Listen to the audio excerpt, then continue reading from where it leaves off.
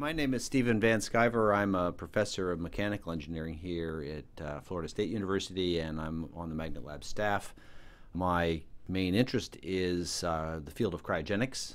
Cryogenics is more or less the field that involves cooling technologies below a temperature where most normal gases that with which we're familiar, such as air, are either liquids or solids.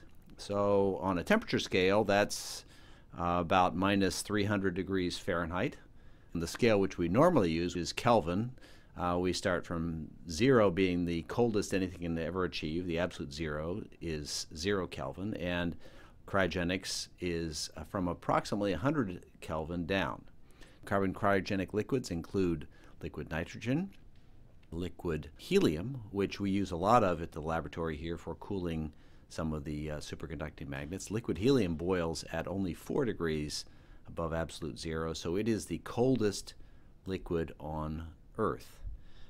The unique features of these fluids are primarily that they're very cold and that they have to be contained within very special containers because they are so cold that they would evaporate and fill the room with cold vapor if you let them outside of these special vessels. So we have large tankers that you may see here in the lab that are for transporting liquid helium and liquid nitrogen around, and we have to use very special handling to transfer it so that nobody gets injured. What else are cryogenics used for?